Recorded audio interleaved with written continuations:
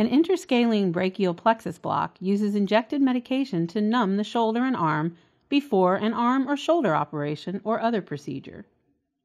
Let's first take a look at the anatomy that is involved. Your spine is made of a series of small bones called vertebrae. The neck area of the spine is called the cervical spine. The thoracic spine is located in the upper back.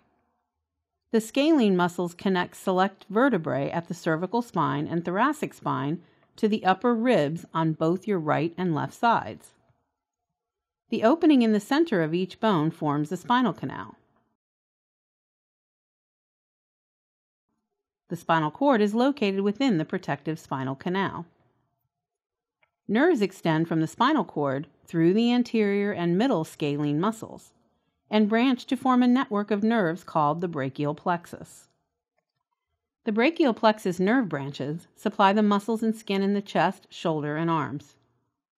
An interscalene brachial plexus block is used to turn off the nerves that are responsible for sensation in the shoulder and arm before surgery or other medical procedures are performed. This procedure is also used to relieve pain from various shoulder and arm conditions.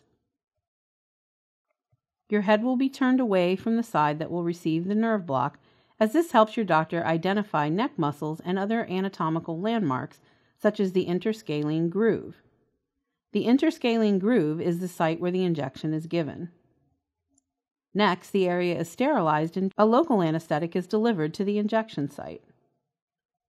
The brachial plexus nerves are identified using ultrasound or electrical nerve stimulation.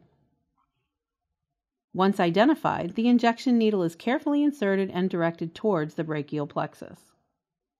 The anesthetic medication is delivered and the needle is removed.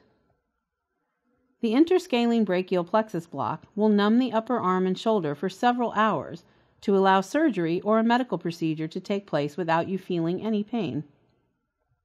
Following surgery, your arm will be placed in a sling to protect it until your sense of feeling returns. Your doctor will prescribe pain medication to use after the block has worn off.